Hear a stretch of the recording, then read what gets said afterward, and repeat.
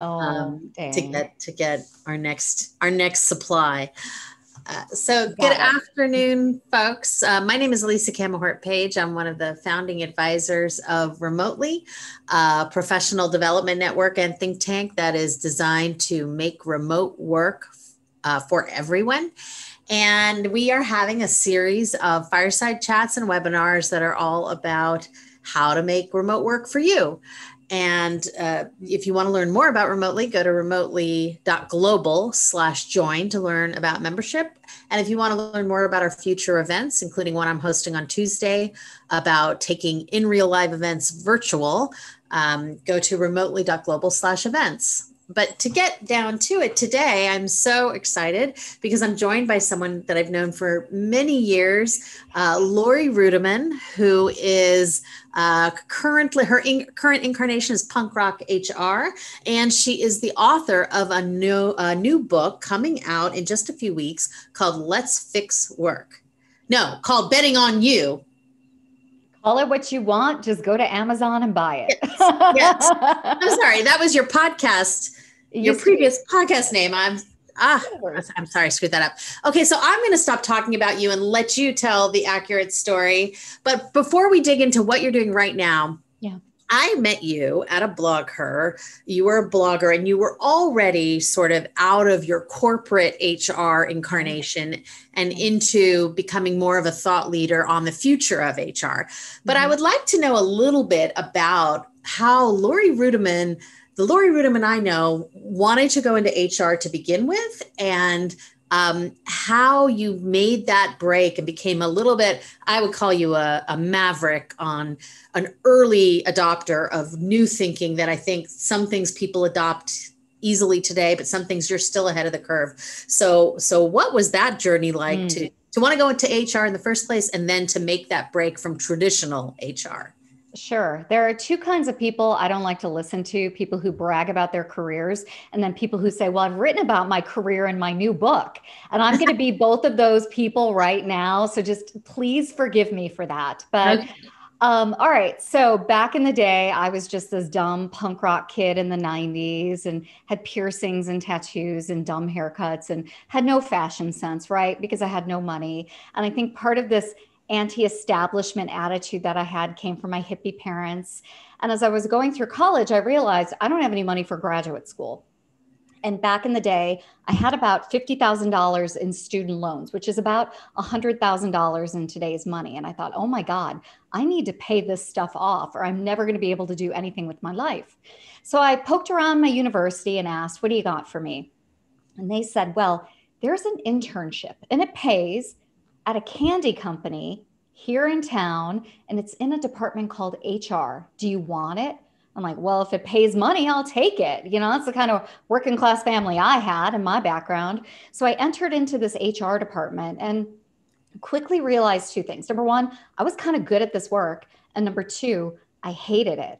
So it was real tense emotionally for me Wow. from the very beginning. I mean, you know, the archetype of the HR lady, mean, stern, compliance driven, more concerned about the time you put in at work than you as a human being. And I found that to be both true and untrue, depending on who I worked with. But because I was good at it, understanding people's motivation, understanding human psychology, tapping into my background of literature and religion, I like people's stories. And Mm. so from there, I just took on this career for over a decade in the world of HR. And it led me to my final HR job at a global drug company that's in the news right now, Pfizer. And Pfizer was terrific. I learned a lot, but it also broke me. And when I finally realized I was broken, couldn't blame anybody else, I started to take accountability. And that's when this transition to writer, speaker, entrepreneur began. So thank you for letting me tell that. It's so interesting because this morning on my morning walk, I listened to a podcast. You just aligned perfectly. It was Shelley Archambault, who is on the board of Nordstrom, on the board of Verizon, a very, very prominent woman in business. She was on Guy Kawasaki's podcast. And she said two things your story just reminded me of. She said, people tell kids in college, follow your dream, follow your passion. And she's like, you don't have enough life experience at 19 to necessarily know. And she goes, just go start something and then figure out Yeah. if you're good at it. And, she said, we tend to be like things we're good at. So go figure that out. And if it's not the right decision, go figure something else out, but like go out there and get more experience so that you can figure out what your passion is and your dream is. And you were sort of the poster child for like, get a job, figure it out, and then figure out how to, like you said, work internally to turn that into something that's going to be meaningful for you. So in this transition, you were one of the early HR practitioners who was using blogging, using social media. How did that play into this decision to change your whole approach to your career?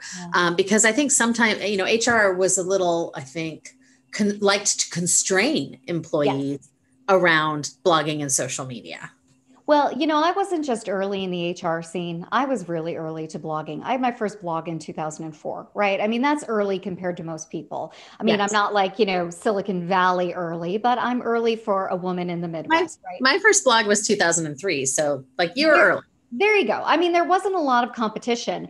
And I started blogging because an ex-boyfriend of mine also started blogging on Blogspot. And I thought, if that chump can do it, I can do it too.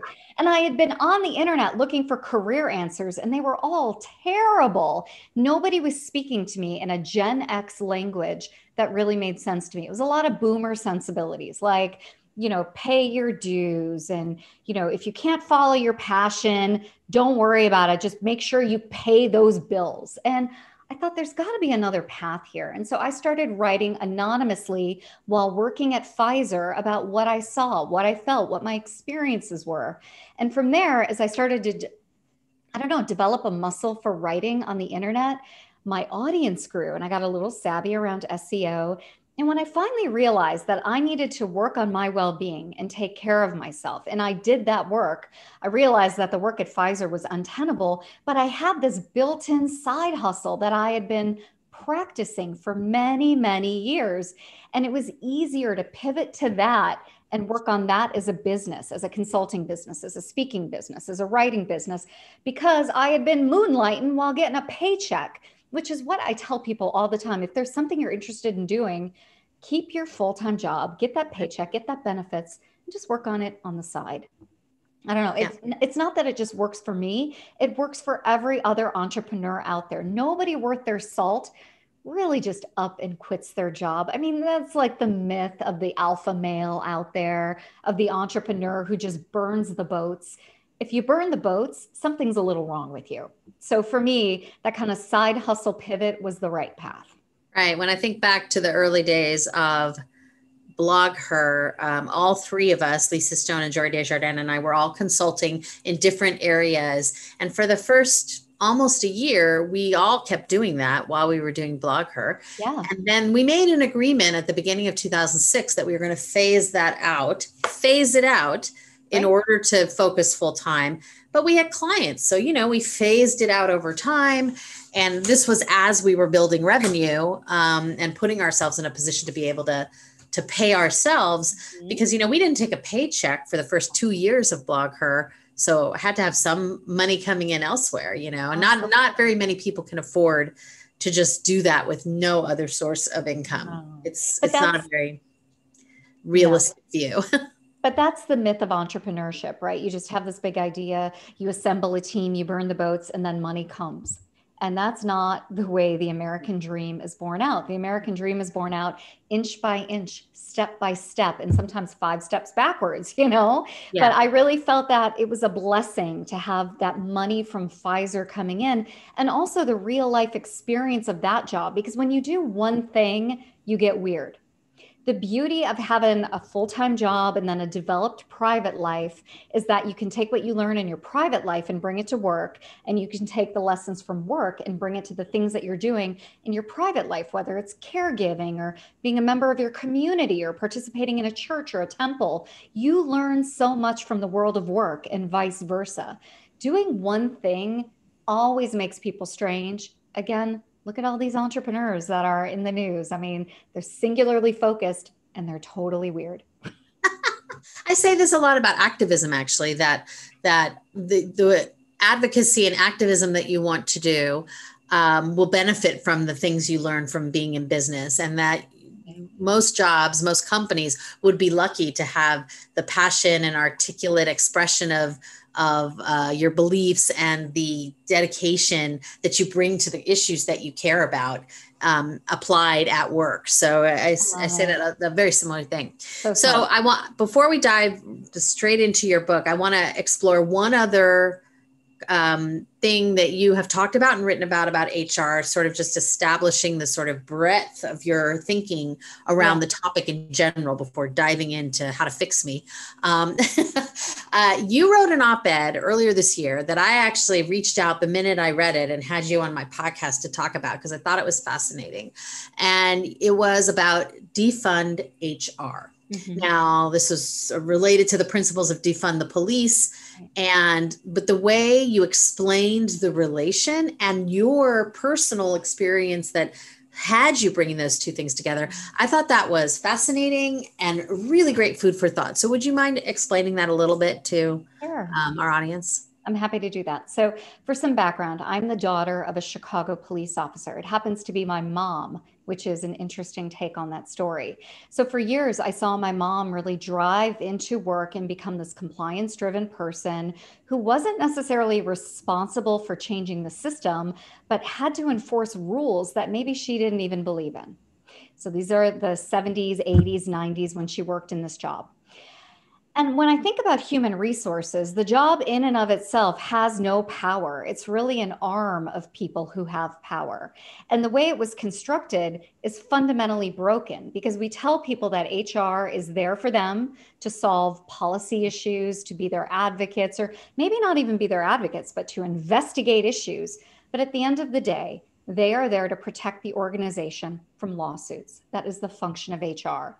So when I hear people say that HR can be a solution for changing, racial justice at work, or when HR can solve Me Too, it's a fundamental lie. There is no way that HR is in a position of power to do anything. The building the infrastructure that they're built on is fundamentally broken. You just don't keep throwing money at this building. What you do is you tear it down and you rebuild it, or you don't rebuild it. You maybe reallocate that money somewhere else. And so I really think that when we say HR is part of the solution, that's wrong. People are part of the solution. I would love to defund HR and use those dollars to teach individuals how to be their own HR.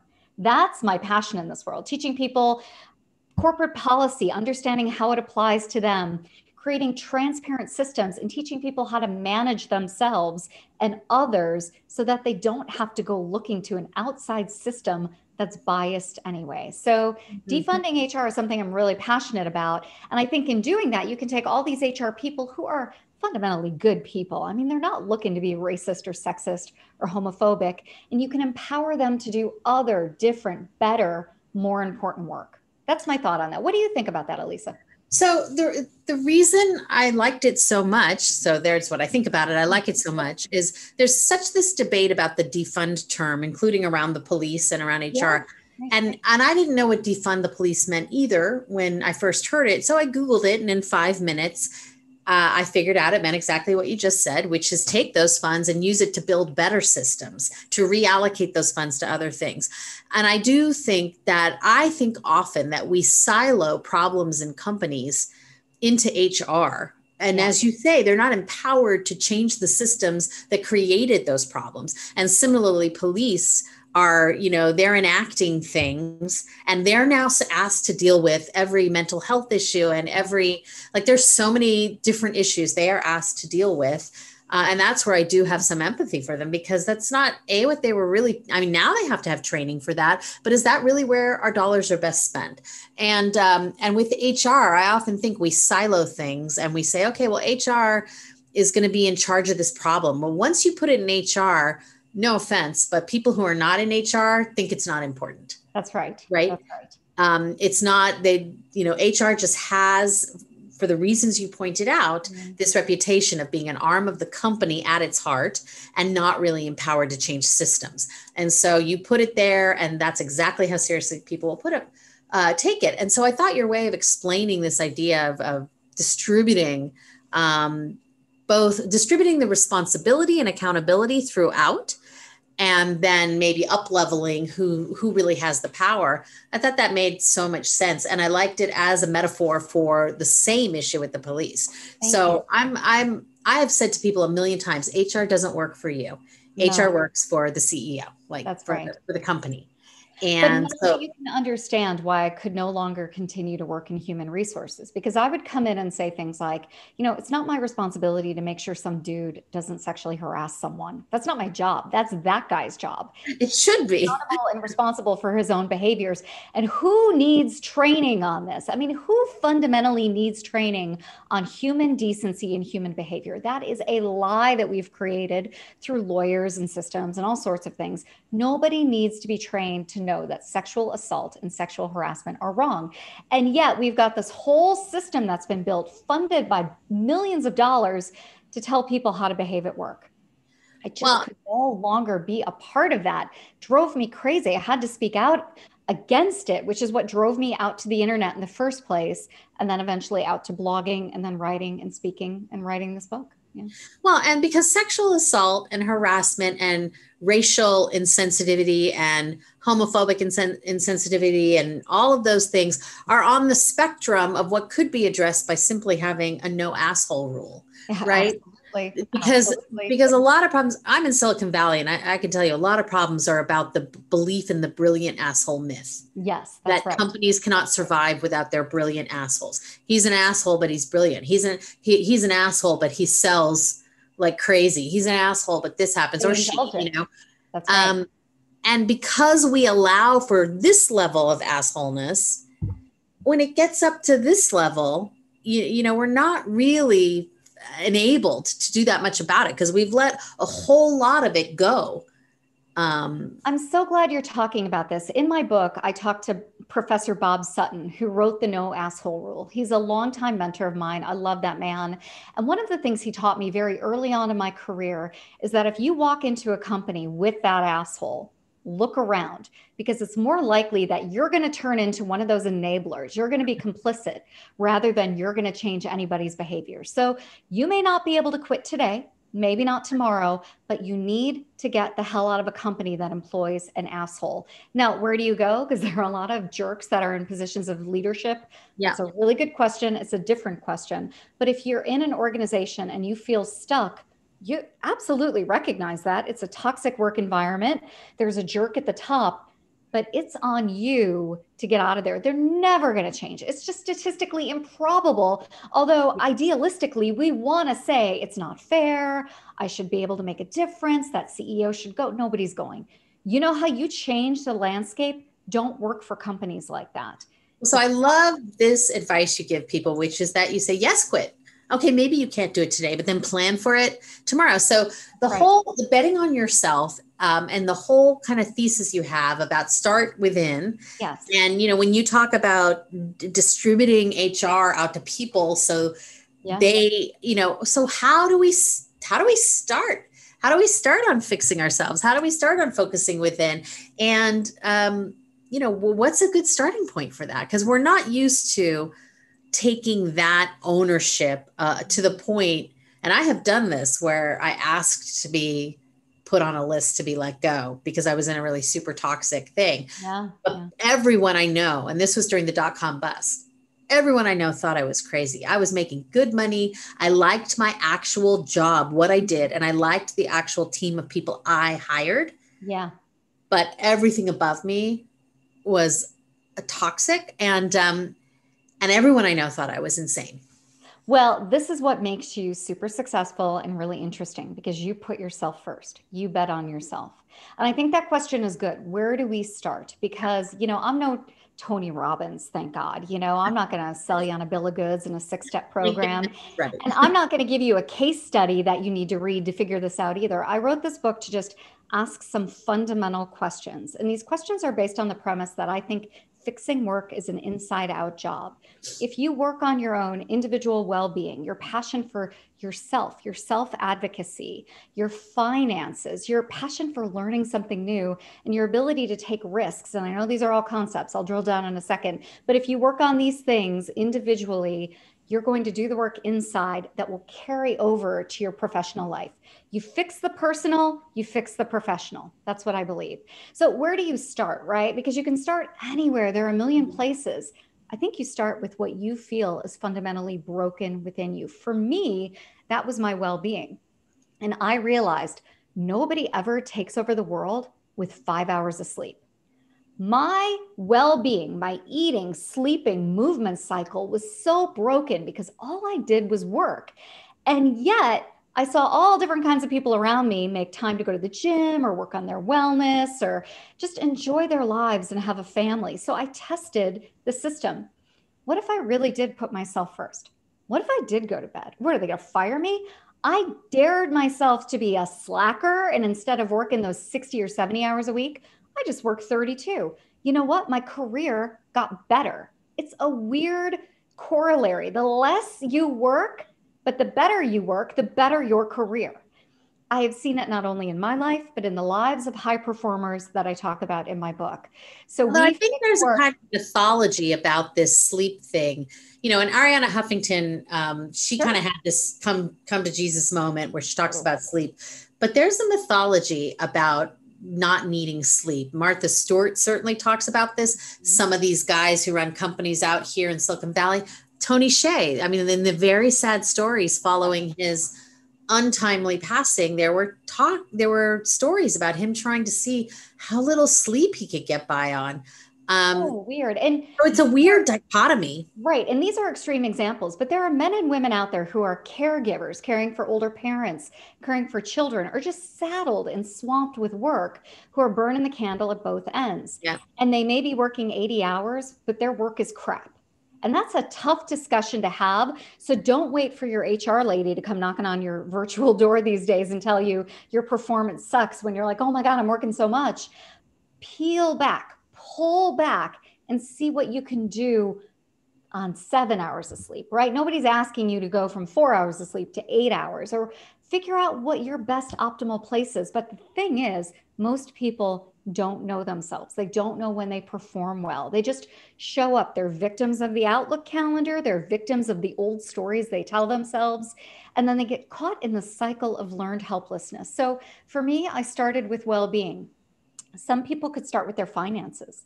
A lot of people are stuck at work because they have to work. Yes. What would you do? I think about Pfizer, my former employer. They just reallocated their budget, reconfigured everything, spent hundreds of millions of dollars to get a vaccine to market in 6 months. It tells me so much. It tells me money fixes problems. So maybe money is not the currency in your life that you're concerned about. Maybe it's time, maybe it's well-being, maybe it's nutrition, maybe it's energy. But what could you do if you singularly focused on one task and kicked butt at it? You could take over the world. If Pfizer, with all of its corporate chaos and its weird culture, which is every company, really, right. If they could do something like this in 6 months, imagine what you could be in 6 months in your life. I mean, I know it's possible. I coach it daily and I lived it. So I have a couple of responses to that. So that time when I walked away from that company at the bottom of the bust without another job, the reason I felt like I could do that was that I had 2 years worth of take-home pay in the bank. Now, the reason I had that is because I was very conserved. I was very conservative. The one place I was conservative with was how I spent my money, because it was during the dot-com boom. I was going up and up and up the ladder, making more and more money, but I wasn't spending like that. I spent like I was still a product manager. And so they kind of call it "fuck you" money. And for sure. It basically was that. And I saw so many people who were married to their mortgage that they had gotten because they were offering big old mortgages, maybe bigger than they should have, right? So people had, familiar. Yeah. They had a responsibility. So money was something that I always say money doesn't buy happiness once you get past a certain Maslow's hierarchy of needs. You know, you Right. have shelter, you have food, you have Uh-huh. this, that, and the other. But after that, a couple making $75,000 a year is not markedly less happy than a couple making $300,000 a year, right? Right. That's So, so money doesn't buy happiness, but it buys freedom. yes, It gives you more options. that's right. But the other thing is, I did this at Blog Her because the people who, a lot of our company was remote. Mhm. About half our company was always remote. And then we had about a quarter of our company in New York and a quarter of it in Silicon Valley. And because Silicon Valley is so far flung, our office was always equally inconvenient for everybody in the mid peninsula. So everybody was probably traveling about 20, 30 miles to get there. Sure. And the commute, I just hate sitting in traffic. I hate it. Oh, yeah. Never gotten to, I know people who are like, well, that's when I listen to podcasts or, whatever. I hate it. Yeah, me too. Because, driving a car is dangerous. I could listen to podcasts at home and be safer. Yes. So at some point I realized that no matter when I left the office, it was going to take, the later I left, it was going to take me more and more time because traffic built up until 8 p.m. So there was so I already was leaving my house at 9 a.m. So the carpool lanes were open so that I would have the shortest ride there. And then I was realizing I would have to leave at 8 p.m. to get the same ride back. And I thought, on the other hand, I know when I get home, I'm going to be checking in. If there's work to do, I'm still going to be doing it. So why don't I leave at 3:30 p.m.? Agree. It doesn't matter as far as how much I'm going to work. It doesn't matter about how much time or effort. So why waste 3 hours in traffic when I could waste an hour and a half?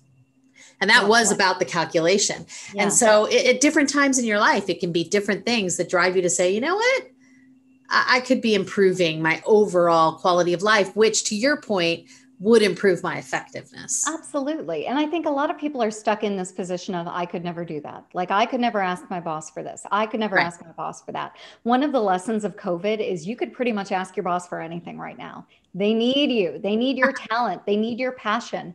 They need your ideas. They want you to work 1,000,000 hours. So while they want you to work 1,000,000 hours, you could ask for anything right now and get it. The other thing I do in my book, though, is if you're stuck in a toxic environment, I teach you how to ask for severance. So to your point, Elisa, Ooh. like, boy, a lot of people would love to know, how do I ask for severance? Well, I teach it in chapter 8. That's like one of the things I'm most proud of in this book, because Wow. executives bake in their severance Yeah. at the very beginning of their tenure. Why you don't do that is beyond me. I would never take another job again in my life without having a golden parachute. And I'm not anybody special. I'm just Laurie Ruettimann. You are like me. You're a worker who adds value to an organization. You should learn how to ask for severance. So, chapter 8, it's worth the price of admission just for that, I think. Wow, that is great, because that's something about my .com bust story that also amazes people. Is I wanted to walk away, but I did it with a package. I got a Yeah, package, and absolutely. it wasn't necessarily that everybody was all excited to give me a package. Like, Oh, it was one of those great experiences where the CEO accidentally plugged his laptop into a projector in the boardroom for a meeting, and an email about me was on screen oh where she's no. like, why doesn't she just quit if she wants to leave? Like, why should we do that? And so Yeah. that was one of those classic moments. But anyway, yeah, I think that is such an interesting, and it's hard. I think money obviously is always hard, but I think it's also, to your point, I think people don't think of themselves as having that kind of position or agency. So what would you, how does your book address, if you're in an environment that's fairly traditional, you feel like it's a fairly traditional approach, how do you start to move them towards some of these more creative ideas? Sure. Well, you're never going to move anybody unless you believe it yourself. So that's first and foremost. You're never going to convince anybody to see you as a leader, to treat you with respect and dignity, unless you treat yourself that way, unless you view yourself that way. So I spend some time in the book really talking about that, talking about how to test things. If you're Uh-huh. telling yourself a story, is it true? How can we also de-risk things so that if you want to tell yourself a new story, it's not so chaotic and crazy? We can minimize the chances of failure. I teach something called the pre-mortem, which is an old Stoic exercise. So if you're interested in doing something new, the book will teach you how to really make sure you give yourself an advantage of success by more than 30%. So it's like a lovely little exercise in the book.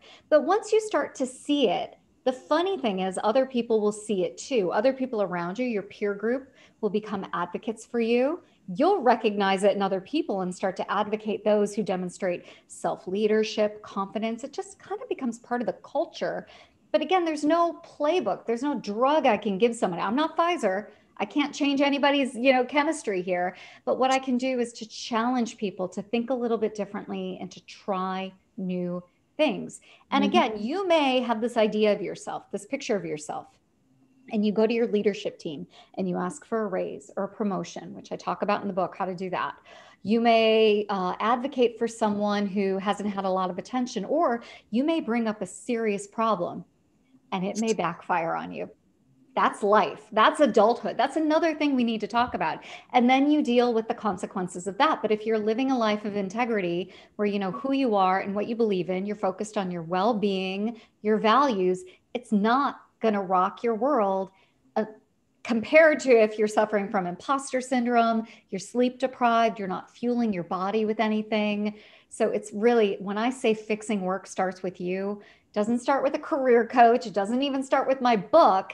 It starts with really understanding who you are and what you're all about. I want to ask your thoughts on a theory I have long held. Can't wait. About everything you get is for what you're going to do in the future. So I talk to people about this when they're looking for funding. You would be surprised how many people, startup founders, position the need for funding as being because they're so busy and they need help. Nobody cares. You're doing it right now without the help. Keep doing it. It's cheaper. That's not what anyone's going to give you funding for, right? And I also think when people position wanting a promotion or a raise, they're doing it based on what they've done. And I'm like, well, you already did that for me at the title and salary you have now. I think I get it, but I think most companies don't think of things like promotions and raises as a reward for the past, but as a nudge to what are you going to do for me now that you get this? What are you going to use it to do? This new power, these new responsibilities, or this new, this new reward. Do you think that's generally true? Well, I do think that nobody gets promoted unless there's an organizational need for it. So I have all of these people who've come to me throughout the years saying, I'm a manager. I've been a manager for 5 years. I really feel like I'm focused and doing the work of a director. And it's like, yeah, I bet you do, but your company doesn't need you to do the work of a director. And frankly, to your point, Elisa, they're doing it now at the role of a manager. So unless there's an organizational need for a new skill set, or unless you can make the case that you need to be a director at this company, it's never going to happen. So that's first and foremost. But I love this idea that what you have now is for the future. Like the experiences that you're getting, all of this is what you're building now for some future life. This has really played out in my own life. Like, I often wondered, why did I hate this work at Pfizer? Like, why am I going through this? And why am I blogging? Like, what's all this about? Yeah. And little did I know that back in 2004, I was investing for my life in 2020. I was doing the work at, 30 that would pay off when I was 45 years old. I had no idea. So it tells me that today is not tomorrow. And the future is so hard to predict. But the one thing that you could be doing is working on the foundational things of your life to make sure that your future has a fighting chance. And that's why in my book, I focus so much, and not on nutrition and weight loss and all the stupid things around well-being, but about feeling good and performing at your best, not just for today, but for tomorrow. I don't know. Yeah. What do you think about that?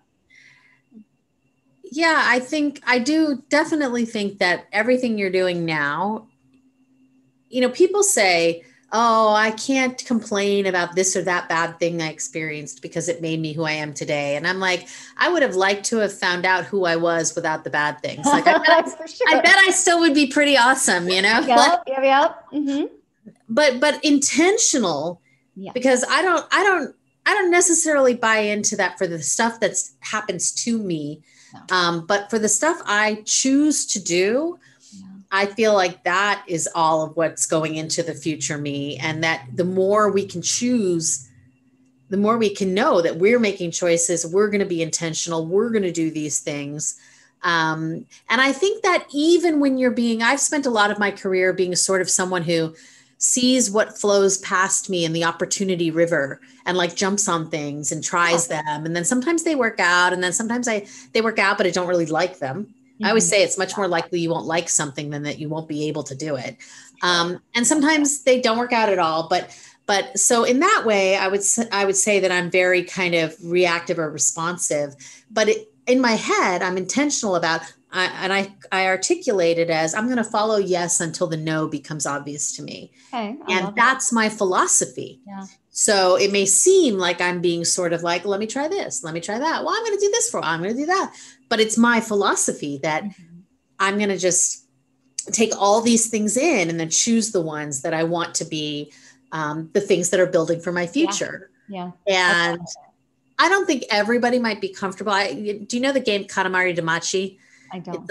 It's a little rolling thing. You roll it around and it picks up objects, and then it grows and grows and grows and grows. So some people might not be comfortable with a sort of Katamari Damacy like career or life or whatever, but it's my intention. So for me, to your point about looking inside and you get to make the decision, for me, that's how I've done things.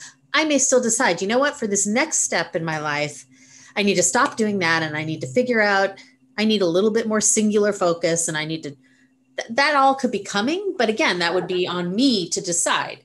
That's right. So with your book, like what is the format of your book? You've mentioned some exercises, you've mentioned some really great informational, no one's going to tell you this, so let me tell you, chapters, but is it a workbook? Is it like, how would you break it down? What percentage is a workbook? What percentage is information? I love that question. You know, I think the best books I've ever read are from authors, both fiction and nonfiction, who wrote the book to themselves. It's like the story they've been telling in their hearts for years. And so this is a book that I wrote to not intentionally, and it's certainly not written like a diary, but to a younger version of myself, the book I needed when I was 30 or 35 or even 40 years old, really trying to figure out, okay, if I were at a crossroads with my career, what would I need to hear? And so the book is story driven, it's narrative driven, and it's broken around different aspects, highlights the HR and employment life cycle, but it's not an HR book. It's really a career book for anybody who feels lost and is looking for some honest answers. So there are a couple exercises in there, but my publisher was pretty specific. This is not a business book. You're not giving anybody bullet points. You know, there's no 2x2 quadrant. We're not doing that. That's not going to sell. What I want you to do is tell your stories about work. And so each chapter is very clear. You can see where you are in the employment life cycle to know if that chapter makes sense for you. But you know, everybody has dealt with growing stale at work. And so I have a chapter on learning at work. And it's not like you should be on LinkedIn Learning or you should be on Coursera. It's about what are you interested in doing and how do you carve out time to learn a little something new, and how learning can actually save a terrible job. So I tell stories, my own, other people's. But what I'm really trying to do is to get people to pause, reflect, and think, oh my God, I was so embarrassed about this, or, oh, I was dealing with this. Now I know it's not that big of a deal. It's universal. And I've learned something. I was entertained. And you know what? She's not wrong. Like that's what I want to hear. So.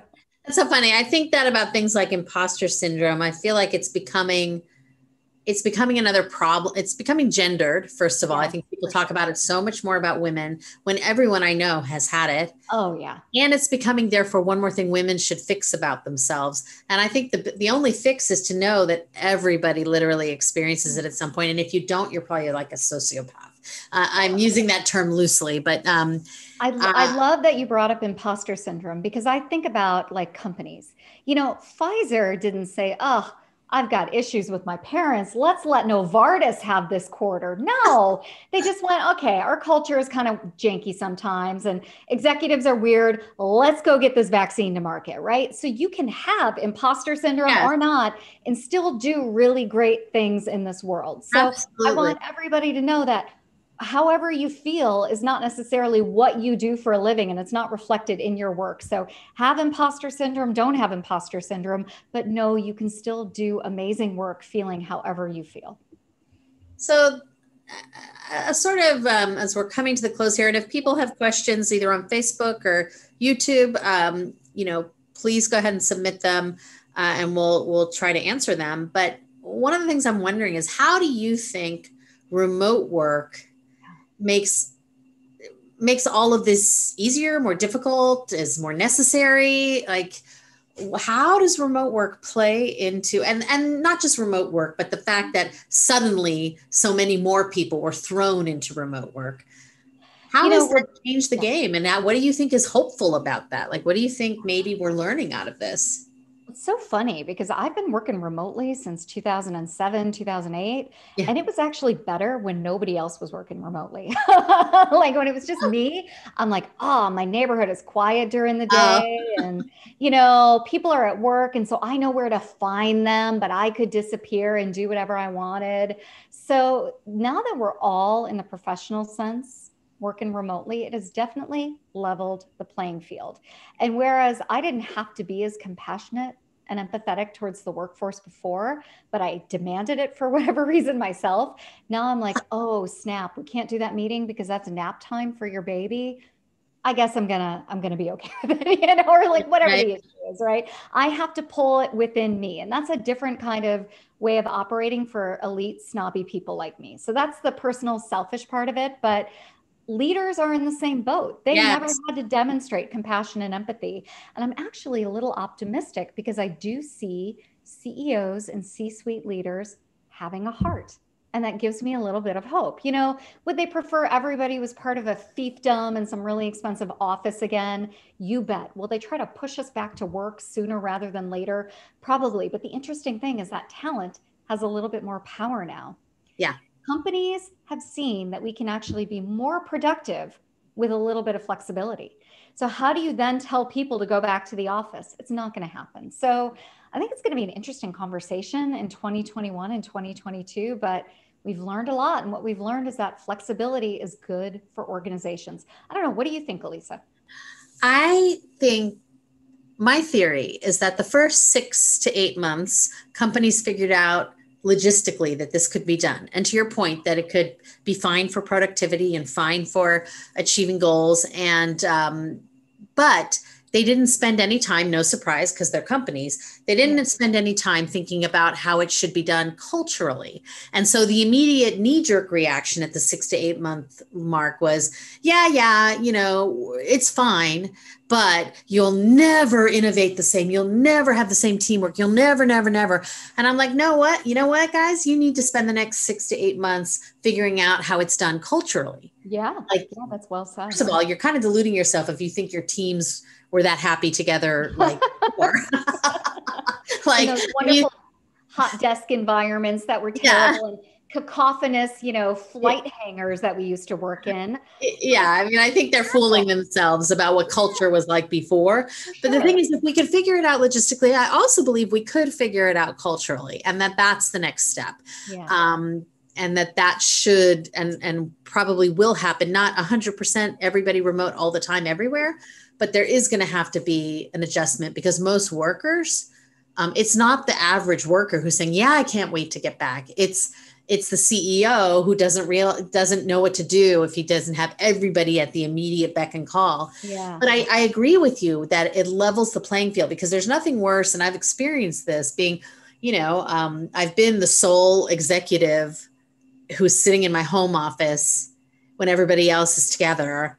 And I've seen how how you get left out of everything from decision-making in the hallway to the video camera pointing so that the person who's speaking has always got their back to you. I mean, this is literally something I had to ask about multiple times. Could you at least face the camera? That's right. So I like see you. Yes. So now everybody's experiencing what the slice of people who were remote were experiencing. And so I think they have a great, like you said, more understanding, more empathy. But I think that culturally it needs as much work and as much thought and as much investment. And this is where I think companies are going to bulk, as much investment in making great culture as you invested in helping people have better internet or helping people, have better logistics. Mm-hmm. You're going to need to invest the same. Although we haven't quite invested the way we say we have in terms of ergonomics or infrastructure for people to work from home. Absolutely. I know people who are still using an ironing board to hold their laptop for meetings so they can stand up, right? An ironing board and books. I mean, this is ridiculous. And I have so, I have books stacking up my laptop. I have books as well, but I'm not funded by a large company. I'm Yes. funded by Laurie Ruettimann. I think, Yes. if I were a large technology company, I would want my workforce to have stand-up desks so they don't have back pain down the Yeah. road. It's a short-term or long-term disability issue. These are the things we need to start thinking about. And I think workers were fine jumping in at the very beginning and going, you know what? All hands on deck. You want me to work from my pantry? I'll do it. But Yeah. that's quickly coming to an end. So companies really need to think about investment physically and culturally as well. So, yeah. Yeah. So you had a couple of great offers and opportunities for people watching. And Chris Hewer, who runs remotely, put them in the chat here for Zoom, but for the Facebook and YouTube folks, do you want to tell people about the two I do. great things that you have? Yes, and we'll make sure that anybody who's participated today gets a link to these offers as well. The first one is that I'm a LinkedIn learning instructor, and I wasn't sure what that meant for a long time. It meant that I did some courses, right? I talk about self-leadership in one and conflict management in the other, and they're fine, but there's a ton of really great stuff out there. And I have a link for anybody to use and anybody to share it's for free for 30 days. You can get on LinkedIn Learning. If you don't buy anything, but you watch a lot of courses in 30 days, that's perfect, and let it expire. I'm happy. We're in an economic contraction, and I just want people to have free stuff. And so we will make sure that everybody on YouTube, wherever you are, you're up in Mars, I don't know how you're seeing this, through, the ether, you get that link. And the second thing is, I recognize that not everybody can buy a book right now. I mean, that is very physically challenging for a lot of people. It's $25.99. A lot of people can't afford it. Goodreads is giving away 50 copies of my book. It ends on December 14th. So I would love for you to join in the giveaway and see if you can win a copy. So we'll have a link to the Goodreads giveaway, but you can also find it by going to Goodreads and typing in betting on you. There you go. That's what I want to give away. It's always fun to give people things. I appreciate that. We do have a question from, I assume, Facebook. Have you seen any great examples of leaders who have improved their culture to meet the remote work challenge? Who's doing great? Anybody? Yeah, that's a really great question. I've spent some time recently with my client DocuSign, and so know that's with a grain of salt. But DocuSign is really making an intentional effort from everything from onboarding through day-to-day conversations, through their formal talent development program where they're trying to train people to learn and grow, to really help people. And I sound like a commercial, but they want people to do the work of their lives. And they recognize that having this weird time right now with no formal, thoughtful process around working from home was not going to allow people to work great. And so they've really formalized the way they communicate, the way they operate, the way they talk to one another. And I'm quite impressed by the outcome. And that just doesn't come from me working with the executives. I work with rank and file employees at DocuSign as well. So that's one example that I think may be relevant. But I suspect that in small to medium-sized businesses, companies are getting it done because they're assuming good intent and they're leaning into compassion and empathy. So it's one thing to talk about an enterprise software company, but it's another thing to talk about like your local design firm or your local marketing agency. I think in fact, I know, like my girlfriend, Mary Ellen Slater, was running a remote first marketing agency called RepCap before COVID. And since that time, morale has only grown stronger. So it's being done. It's being done by just being radically effing human. That's it. A follow-up question on DocuSign. What did they do to formalize new ways of working with each other differently? Absolutely. So I can only talk about this a little bit. I mean, I am under NDA with their HR practices, but one of the really great things that they've done, let's just take new hires. Normally they would bring these new hires in and do this physical experience to make them just fall in love with their jobs and then have a training program that was all together in real life. They really had to put some thought into how to do this virtually. Because you could shove anybody into a Zoom room, but are they going to pay attention? Are they going to enjoy it? Are they going to learn anything? It's going to feel sticky. So they've actually made it so that every new hire has FaceTime with the CEO. Oh, wow. That's How not big a nothing. company are they now? I don't remember actually. That's a good question, but they're not nothing. They're not a small, No, teeny tiny company. no, I So, know. so really making sure that people feel seen and loved and heard, not because they've been with the company a long time and they've earned their keep, but because they're new and we're excited to have them on board is such an important lesson. And I hope it continues after COVID.